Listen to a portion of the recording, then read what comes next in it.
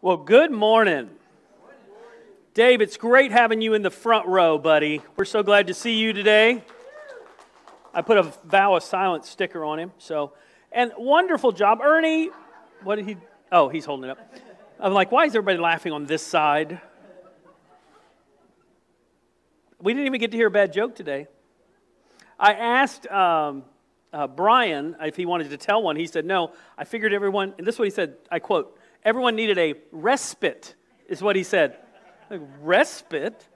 When did we suddenly become sophisticated? We need a respite from the humor in this room.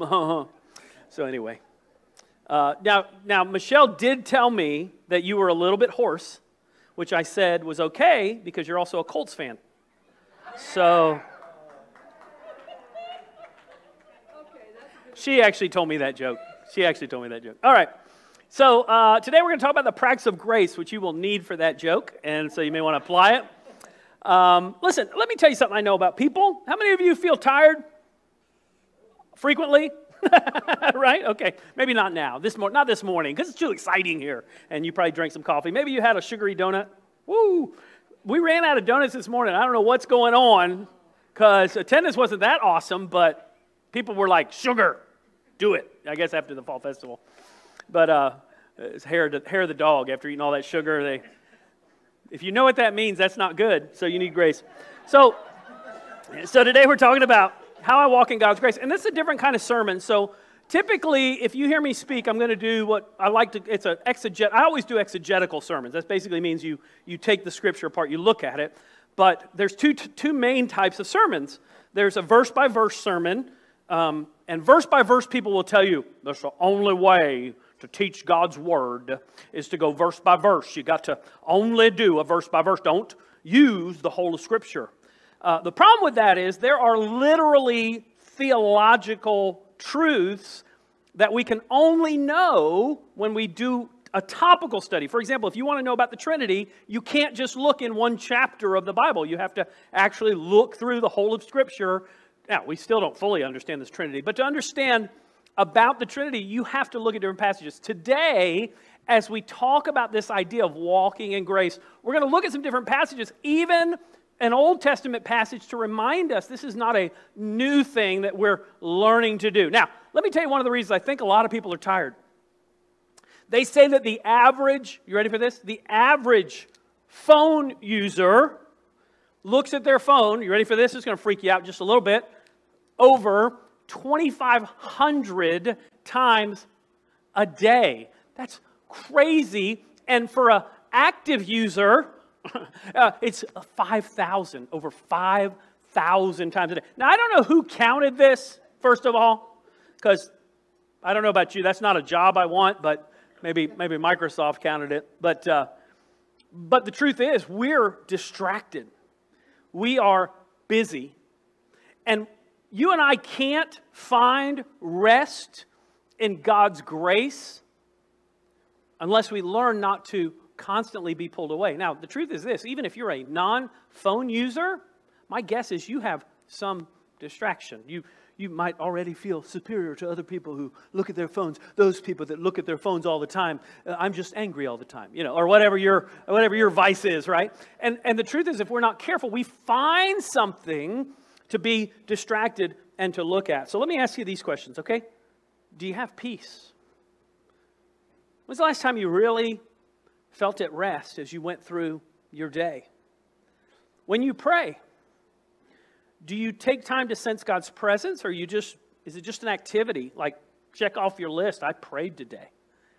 Or do you really take time to get still? I think sometimes if we're not careful, we make even prayer into an exercise where we're just trying to get through it, like we're trying to get to work, or we're trying to make it through the workday, or we're trying to get through our prayer time. It should never feel the same as any of those other things that I mentioned. If you aren't a Christian, or if you have a friend that's not a Christian, one of the things they're going to look at you about and pay attention to is, do you act any differently than they do? Is there something about you? See, the thing about early Christians, you know why early Christians were called Christians? Because to other people, they looked like Jesus. They acted like Christ. Therefore, they called them Christians. They weren't called Christians at first. They were called Christians when they said, you act a lot like Jesus. And they meant it as an insult, by the way, which is awesome. Like, you Christian. And you're like, thank you, right? It's weird.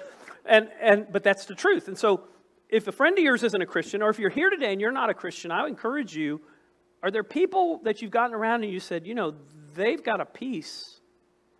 They've got a presence.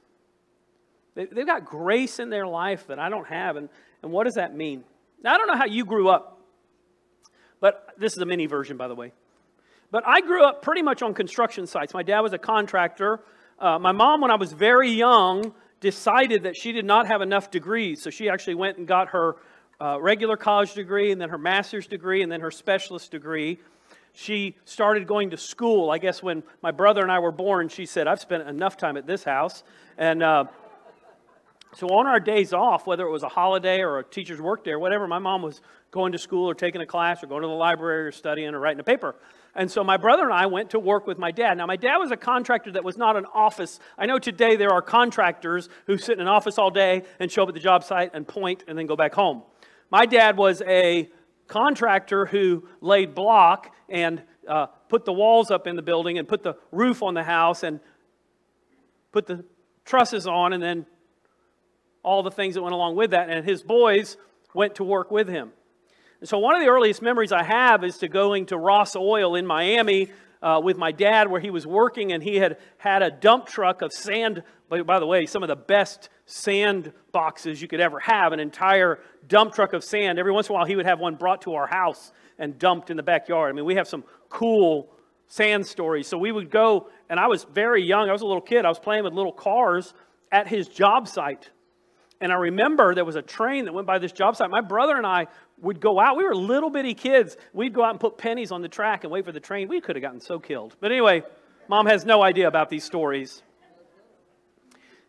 But here's what happens when you grow up like that. My dad raised us like he was raised. And when my dad was raised, his value was based on how hard he worked or how not hard he worked. And that's what my grandfather did. It was always competition between the brothers. And for my brothers and I, it was the same way. If my older brother worked harder than we did, he would come home and at the dinner table, he might say something like, well, your brother worked really hard today. You guys didn't really measure up. Or you guys didn't really do what he could do. The worst one I ever heard that I did not say live was when we were sitting at the table one night, and just my younger brother was a year younger than me, and I worked one day. I'll never forget my dad saying, Eric, you worked so hard today, that was great, and your brother can't work worth, you fill in the blank with that next word. And you would think, as a kid, I would think, oh, that's terrible, but all I thought was, oh, see, you work hard, and you get accepted. You work hard, and you're loved, and you're cared about, and you don't, and you're rejected.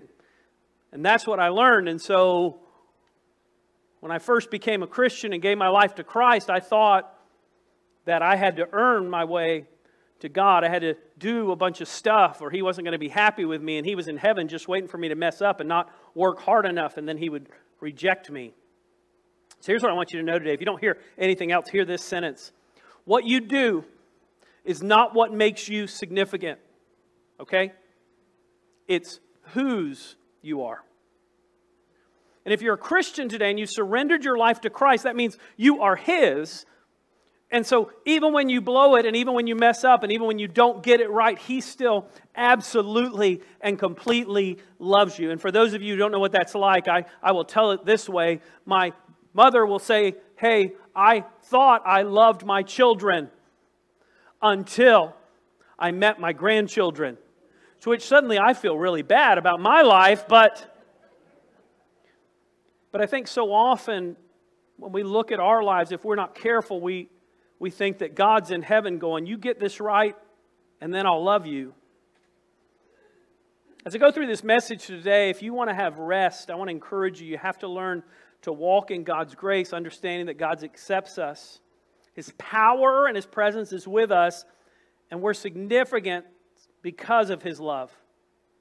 And because of His love, then we accomplish what He's called us to do. When we get it backwards, and we think that our works are going to save us or somehow make God happy with us, we blow it. It doesn't mean that works aren't part of the Christian life, but we're going to talk about how So often we get that backwards. We become a religion. By the way, the difference between Christianity and every other religion is every other religion says you do these things and earn your way to God. Christianity says you surrender to God, He accepts you, and then you naturally want to do the things God's called you to do. It's a backwards way of living. So number one, recognize our acceptance by God. This is where so many people struggle. And I want you to listen to what Jesus said to these messed up, broken, sometimes crazy sons of thunder, deniers, people who thought, who's going to be first? Disciples. Here's what Jesus says to them. As the Father has loved me, so have I loved you. Time out. So in Greek, in English, we use the word I love you like for all kind of things. Like I'll look at Steve, love you, man. All right? And then I'll go home and I'll see Baby Buster and I'll say, Baby Buster, Daddy's home, little puppy. And I love you, little Buster. Hope you had a good morning. I'm sorry you missed me. I know it seemed like forever I was gone. And right? Or, man, I love tacos. Man, I love bacon. Man. I mean, some people start wars over bacon. I'm telling you, the world would be a happier place with more bacon. He says, as the Father has loved me, that is agape love. It is the highest form of love. In the Greek, there's different words. There's phileo, which where we get Philadelphia. That's brotherly love, friendship love, like, love you, man. And even Peter, when Jesus said, do you love me? Peter kept kind of lowering the standard, like, yeah, okay, I kind of like you, okay. I mean, he kind of kept going. If you look in the original language, he lowered the bar every time. But Jesus doesn't say that. He said, I agape you. And then he continues. He says, as the Father loves me. So think about this. Jesus loves you as much as God loves Jesus. I mean, let that sink in for a minute. See, what we like to say is, but I don't deserve that, and then we miss the whole point. He continues, now remain in my love. And then he says this is where we also mess it up. If you keep my commands, you'll remain in my love. And then some people go, okay, good, I'll get the list out, and then I'll make him love me. Because that's how we grew up. And we're going to get to how you do this at the end of the message when we get to the vine and the branches. That's what the rest of this passage is. If you keep my commands, you remain in my love, just as I have kept my Father's commands and remain in His love. And so we start to say things, yeah, but what if I mess up? But Eric, you don't know what I thought this morning on the way here when that guy cut me off in traffic. Or even the little things. You know, that guy stopped at a green light. You should have thought what I thought, right? By the way, I just had a red ant on my neck. That was exciting. I felt it. Thanks, Daryl. Did you throw one at me? Is that what happened? All right. Some of you look at your past and you think God can't love me because of what I did in the past. Listen to what it says in Romans 15. May the God who gives endurance and encouragement, anybody need that? Give you the same attitude and mind towards each other that Christ Jesus had. Wait a second. What mind did Christ Jesus have towards us? Oh, he said, as God loves me, I love you. And then Paul says, hey, take that a step further, love each other that way. Eric, I don't even like them. Don't you think Jesus some days was like,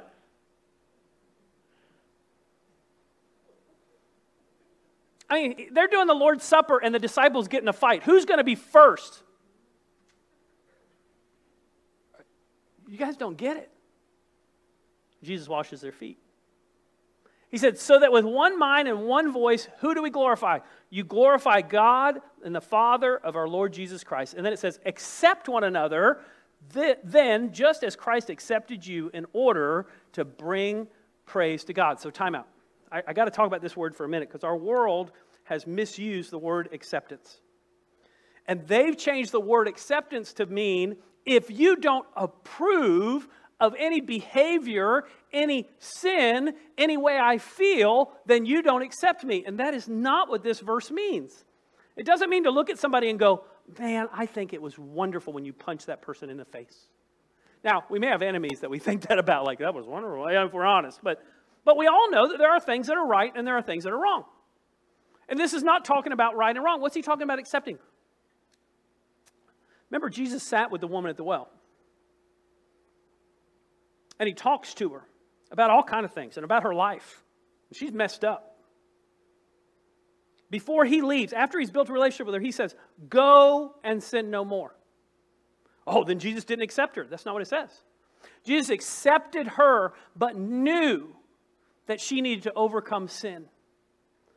We all know somebody who has a sin habit that's ruining their life. And if you love that person, what do you want? You want them to overcome. Maybe they have an alcohol issue. You accept them as a person, but you're still looking at them going, listen, I'll help you any way I can, but I won't enable you. I accept you and love you, but you can't continue this behavior and hang around my family. Acceptance doesn't mean being a doormat, but it means that you can love people, and God loves you like that. Can we recognize that? And the problem is, once again, this morning when I was putting on my shirt, all of a sudden my thumb says, ow! And I went, oh, yeah, that's right. I was getting a pizza out of the oven, and I had the little oven mitt, and the oven mitt slid down just a little bit, and I grabbed the pizza, the thing the pizza was on. Immediately knew, ow, right? And so now, when I was putting my shirt on this morning, I was doing the buttons, ow, ow. Some of you, because people rejected you, or hurt you, or attacked you for something, or told you you were not good enough, or you just felt not good enough. Maybe it was a parent or a teacher or a job. You weren't accepted. You think God's that way. So don't put the way somebody treated you in the line of where God treats you that way. Make sure you understand, even when you fail and you fall, He accepts you. Now listen, He loved the prodigal son. He did not go get him out of the pig slop. But He couldn't wait for him to come home. And sometimes we have to realize, even when we fail and when we fall, He's just waiting for us to come home. Number 2, rest in God's power and presence. Rest in God's power and presence. You, God, so David is in the desert. I don't know if you've ever been in a desert, but if you've seen Dune, you know what it's like. And if you haven't seen Dune yet, go see it, but don't go see it like I did, where I went to the movie theater to see it. 3 seconds into the movie stopped. The manager came out and said, you can go home now. We can't get it to work. It's a very short movie. So David's in the desert. Deserts are miserable. Deserts are hot. Deserts are places you can die, be attacked. All kind of bad things happen in the desert. And David says, you, God, are my God. And then he says, earnestly I seek you. When's the last time you earnestly sought God? You notice he doesn't say, I seek what you can do for me. Too often we're seeking God's hand instead of His face. This is David seeking His face. God, I just want to know you. He says, I thirst for you. My whole being longs for you in a dry and parched land where there is no water. You ever feel that way in this life? You go through a hard time, a struggle, a dry place. I've seen you in the sanctuary and beheld your power and glory. What's he doing? He's remembering the good times when he could sense God's presence. Because your love is better than life, my lips will glorify you. I will praise you as long as I live. And in your name, I will lift up my hands. What's that? That's lining up your soul with your body. By the way, time out. I saw a video this week, a pastor I love. I think he's awesome. But he was judging worship based on outward appearance. And I remember thinking, I think there's some verses about that. You know, like David. And maybe God judges the heart. So be careful not to look at somebody and go, oh, that person raised their hands, so they're more spiritual than that person. Or that person raised their hand, boy, they're just full of emotion. It's not our place. That's God's place to judge. So don't put yourself in the place of God. David said, I raise my hands. And then he says, I'll be fully satisfied with the richest food. With singing lips, my mouth will praise you. By the way, there's not the richest foods in the desert, so he's looking ahead, isn't he? Then he continues, on my bed I remember you. I think of you through the watches of the night. Night watches were when you needed a guard to let you know everything's okay still. Now, I don't know if you've ever woken up in the middle of the night. But most of the time when you wake up in the middle of the night, you're having reruns. Right? Remember when you did this? Boy, that was dumb. Remember when this happened to you? That was terrible. right? And you're playing all the movies you hate. All the reminders of the things you've been through. And David says, I wake up in the middle of the night. And what does he do? I think of you. Because you are my help. I sing in the shadow of your wings. I love that. When you think of a mother protecting you. A mother, so they actually found birds, baby birds, after forest fires. And the baby birds were alive and the mama was dead. Because what did the mama do? Covered up the babies. Sometimes when you're going through a really hard time and the fire's hot and life's tough and you don't know what's next and all it seems like is there's no way out, God, I need to just sit in the shelter of your wings. I can't fix this. I can't make it happen. I can't do what's next. God, all I can do is worry about all the things I don't have, but instead I'm going to focus on what you can do for me. God, I'm going to eat the richest of foods. Dave, you're in a desert. I don't know if you noticed. In the watches of the night, I'm going to worry about everything. No, I'm going to say, God, thank you for what you've done. And by the way, can I give you a little help? When you have that replay in the middle of the night of something you did, or something you went through, or a person that hurt you, or a situation that you hate, this is what you need to say. God, thank you that you helped me walk through that. Or even, let me tell you what I say sometimes. God, even though I did that dumb thing, thanks you that you used me anyway. By the way, God can use donkeys. He does every Sunday here. You haven't heard that yet?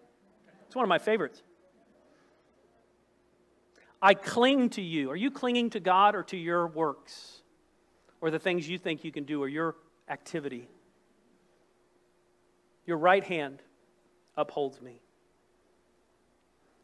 See, if we're not careful, we let our childhood or something we went through or that rejection or when we felt left out, we let that interpret how we sense God's presence. I remember one of my earliest memories was when Disney first opened. My family drove to Disney World. I don't know how old. Disney's at 50 years, so I was maybe 3 or 4. And one of my first memories of Disney World is I was near the castle. And my family of 5 children and 2 parents, 4 children and 2 parents walked away. And I was by myself outside the castle. And I began to cry. Apparently it was loud enough that the security guard came over. I remember the hat and the badge. And I remember him bending over and asking me if I was okay. And I was not okay. I did not know where everybody went. So he went and found my family and brought me back to them. They had lost me. I told that story to my mother this last week. She said, well, I must have not been there. I just figured they were trying to lose one on purpose. It was getting too expensive there. But here's the thing. Sometimes any type of rejection, any type of feeling left out, any type of feeling abandoned, if we're not careful, we'll put that on God. And David says, I cling to you. God, when I'm feeling abandoned, when I'm feeling lonely, in the middle of the night, when the desert's dry, when it doesn't seem like there's any help, I'm under your wings, I hold on to you. This is a great psalm to read when you're going through a time and you don't know what to do. Because we've all felt alone. We've all felt rejected. Number 3, realize you're significant in His love. See, what you don't know about me is from a very young age, I was a performer. I was child 4 out of 5. How many of you are middle children? Welcome to my world. Welcome to my world. We love you. Okay. How many of you are oldest children? I'm not sure I like you now, but it's okay. No, I'm just kidding. You can pray for my older brother, by the way. I won't say this anywhere else, but he has bladder cancer. He's got to go to a cancer center. We got the news this week. It's not good news, so be praying for him. I didn't say that in the live service. My brother would have killed me. So if you're a middle child, you kind of know this deal, right? You're at the dinner table. You need to be the loudest, probably. My sister remembers me standing on my chair at the dinner table and eating. It was survival, people. We were just trying to... But the other thing I remember, one of my earliest stories was my parents talking about, we went to the Passion Play somewhere across the state, and I, at about 3 years old, 2 or 3 years old, little bitty thing, barely could walk, going down and shaking everybody's hand. By the way, where were my parents again? But anyway, so I went down and shook everybody's hand, and they all said, oh, it's so cute. And then when I was in 3rd grade, I was singing solos on the stage for church. Didn't work so well when I hit 7th grade. I had a solo with no accompaniment, and I hit puberty right before the solo. And instead of singing, Hail, O Blessed One, I sang, Hail, O Blessed One. Alfalfa sang better than me that day. It was bad. So bad that the music guy said, yeah, that was bad. Right? And here's the thing. When we learn to perform, people go, great job. And then I started playing drums, and I won the choral award and the jazz award at my school, and a cruise ship company came to me and wanted me to play drums on a cruise ship, and I was all about, hey, we're just going to perform, and that's going to be great. And I felt accepted when I was performing and felt rejected when I was not. And what I did without knowing it is even after I became a Christian, I thought God was the same way as people, and God was looking at me going, come on, perform. Come on, do it. If you don't perform, I don't accept you. I don't love you. I don't care. You're not significant except for what you do. Many of us know that feeling. Listen to this story. You may have never noticed this because this is so misused so often. Luke chapter 10, 17 to 20. The 72, so he sent out 72 disciples. You probably didn't know that part, right? Sent out 72. They returned with joy and said, Lord, even the demons submit to us in your name. And you got to admit, that's pretty cool. Like I went out, and I would say something, and demons would speak and run away, and I don't know, pigs went over cliffs. I don't know what happened, okay? So the demons listened to him. That's a big deal. So Jesus says, hey, that's great. I saw Satan fall like lightning from heaven. And then he says, I've given you authority to trample on snakes, scorpions, overcome the power of the enemy. And then he says, nothing will harm you. By the way, people love to use this and say, I don't wear a seatbelt because I read that verse, and Jesus said, don't wear a seatbelt. And I say, that's wonderful. We're going to miss you. But anyway, so I would just...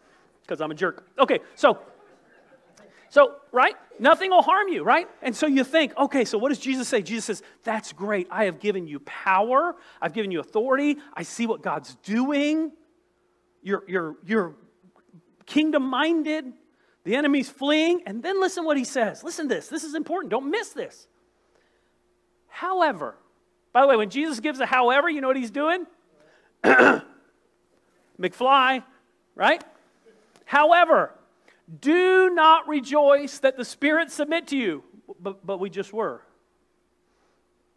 But we just made that a big deal. Did you not hear us? I mean, you even said it was pretty cool. He says, don't rejoice over that. But then what does he say? But rejoice that your names are written in heaven. What? You mean all this cool stuff we just did and the awesome things we've seen aren't that big of a deal? You know what's a bigger deal? That you're part of my family. God, I did all this stuff for you. We had a fall festival last night. We had 58 people from our church help. We had hundreds and hundreds of people from the community come. God, I saw, and you can almost hear Jesus going, that's awesome. I saw the enemy running, and I see God doing great things in these people's lives, and I see your church really reaching out to people, and I think that's wonderful. But you should even be more excited that you're part of his family for eternity. Because here's what happens if we become focused on doing and performance. We become works-based. But Eric, we just did a bunch of works. Wasn't that great? Yes. But the why and the how is bigger. Because here's what happens. Let me read about the cycle of works, which is the opposite of the cycle of grace. I begin by trying to achieve impressive accomplishments through my own strength, for my own ego. I hope that by doing this, I might feel significant. So what happens? They can look exactly the same, but the motivation is, God, I'm going to do this stuff and maybe you'll be happy. I didn't say this last service, but some of the last words from the guys who flew into the Twin Towers were, I hope that Allah will be happy with this. Because they thought they were earning their way into heaven. When we try to earn our way into heaven, this is what it sounds like. I'm the only one that serves around here. And by the way, worship doesn't just happen at church. I'm the only one that washes dishes around here. I'm the only one that, fill in the blank, whether it's at work or somewhere else. If it's really an act of worship, God, I'm doing this because your love is in me and it's going to naturally flow out from me. Your attitude's going to be different. When you start to feel aggravated and irritated, how dare I have to do, other people aren't as spiritual as I am, instead of going, God, thank you that I'm part of your family and I get to serve. Instead we say, everybody should be like me. By the way, whenever you think everybody should be like you, you really are messed up. Dennis is like, I don't want anybody to be like me, right? Okay, so, right? But we've all done it. We've all done it. We've all done it. I think my glasses changed color a little bit on this stage. That's how bright it is. That's funny. Okay, sorry. I heard what you said finally. It took me like a week. Number 4. Listen, so I don't want you to think obedience is not a big deal, but it's how we're obedient that it's a big deal. We reap fruit while we're abiding in Christ. See, the opposite is I'm going to work and make God love me. When what it should be is let me explain it easier. I didn't bring one because I broke it. Do you know what a hurricane lamp is? You pour the oil in, it's got the wick. You crank it up real high as a kid and it starts to smoke everywhere, right? And you put it down and just right. And now they tell you you're not supposed to burn those in your house because it kills brain cells. And I realized I've killed a lot of brain cells because we were kids. We burned that thing all the time, played with it. We probably put oils in it that you're not supposed to put in it. We might have had Crisco, I don't know, whatever, right? But when it starts to run out, the flame will start to go out, right? Because it's actually not burning the wick. What's it burning? The oil.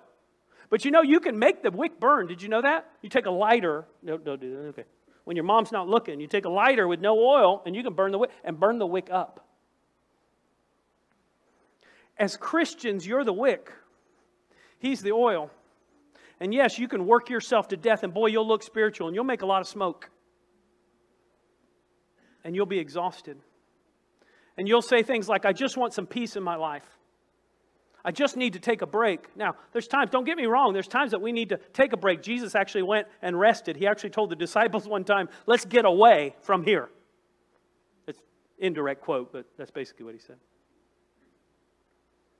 But so often, if we're honest, the reason is not because we're doing too much, it's because we're doing it with the wrong power. So what's the right power? Well, Jesus explains it, John 15. The same verses that talk about keeping His commands, what do they say? I'm the vine. You are the branches. If you remain in me and I in you, you will bear much fruit. Apart from me, you can do nothing. You just smoke. And then he continues. If you do not remain in me, you're like a branch that's thrown away and withers. Such branches are picked up, thrown into the fire, and burned. Do you ever feel that way? I am burned out. We actually use that term. Isn't that amazing? It's almost like Jesus knew what he was talking about. If you remain in me, and then he continues, and my words remain in you. Where are we going to get his words? From the Bible. Spending time in God's word. If you remain in me and my words remain in you, ask whatever you wish, and it'll be done for you. Oh, that means I can pray whatever I want if you abide in Christ. Because when you abide in Christ, what happens?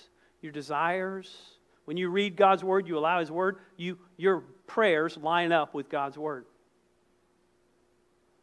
So my prayers are so honest, sometimes I'm like, God, you know this is what I want. I'm selfish, but I would love it if you'd want what I want. God, I want my friend to be healed and not have cancer anymore. I'd love you to do what I want, but your will be done. Even Jesus had to pray, God, I don't want to go to the cross, indirect quote, but not my will, but your will be done. This is my Father's glory, that you bear much fruit. And then listen to what it says next. Showing yourselves to be my disciples. So you don't put on plastic fruit and say, look, I'm a Christian. I'm doing a bunch of things. What do? You abide in Christ, and the fruit comes naturally. I've got an orange tree at my house. It's getting old enough now. I didn't have to go to it and go, oranges, oranges, oranges, oranges, oranges. It's an orange tree, so guess what it's going to have? Oranges. Except it's a tangelo tree, so it's actually going to have tangelos. But you get the idea, right? I didn't have to tell it to do that. Here's the deal. Too many of us are trying to go and get fruit and say, look, I'm a good Christian. Hey, abide in him. You're accepted by him if you're a Christian. You are loved. He cares about you. It's whose you are, not what you do. You're not significant because of your job, because of your position, even because you're a grandparent. You're significant because of whose you are. So the question today is, are you His? Have you ever given your life to Christ? The first step to receiving His love and receiving His acceptance and to abide in Christ is to understand that you are a sinner. You are messed up. You are broken. By the way, I haven't had to convince anybody of that. I've never had anybody that I said, well, one time, I will say that. In 30 years, one guy. I said, are you a sinner? I only had one guy go, nope. What I wanted to say was, well, you're arrogant, so there you go, but I didn't. Did I say that out loud? I meant to keep that one in. But everybody knows they're broken. Everybody knows they're messed up if they're honest. So the truth is, God, I'm a sinner. I know I'm messed up. I know I'm broken. I know that Jesus came and died on a cross and rose again. Why? To pay for my sins. I couldn't pay for them myself. I can't earn my way. So what do? I surrender myself to you. Lord, I choose to follow you and not to follow myself the rest of my life. And I surrender my will to your will. Forgive me of my sins. I surrender to you. That's what it means to be a Christian. If you want to talk more about what it means to be a Christian, I'd love to talk to you after the service. Maybe you become a Christian, but you've never taken that next step of faith through baptism. You can do that. I'd love to talk to you after the service. Maybe here today you're a Christian, and the truth is, as I talked about acceptance, you realize you struggle with all those things. You know what that makes you? Human. So just be honest with God about it. His acceptance is not based on your works. He loves you right where you are. So I hope you'll receive that, and because you receive that, then the fruit becomes natural as you live in His Word. Let's pray. If you have an offering, you can give it on the way out today. We're going to close in prayer here. Father, thank you for this morning. I thank you that you accept us and love us right where we are. But Father, you love us too much to leave us where we are. You deal with sin in our lives. You deal with disobedience in our lives. But Father, even while we were sinners, you died for us because you love us. Father, I pray if there's anyone in here who's never surrendered their life to you, that today would be the day. And Lord, I pray for that Christian who's struggling with really receiving and abiding in you, that today would be the day they receive your acceptance, your love. We thank you for these moments together. Help us to walk in your peace and in your grace. In Jesus' name, amen.